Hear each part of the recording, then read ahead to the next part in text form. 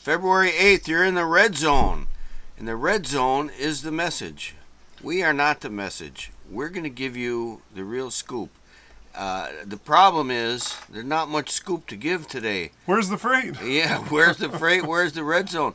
You know, this economy has really hurt you guys, and we're trying to help. So what little red zone there is where we want you to go. We'll take you there. Call us. We'll help you get there. That means stay in those lanes. Yeah, it means you'll get more freight. You'll go where there's more freight to less trucks, and that's what you want. That's your best chance. Nothing going on the West Coast. It's got a little color to it. Well, a little pink.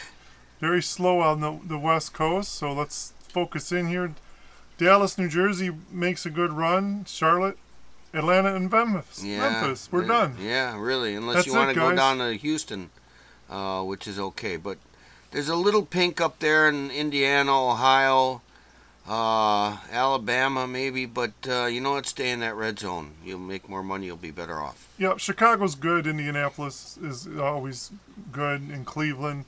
But they're not red. They don't have the demand they did yesterday. Yeah, right. Which means there's going to be more trucks there competing for your load. If your next run can be out of Atlanta or Memphis or Houston, you're going to have a better chance of making more money.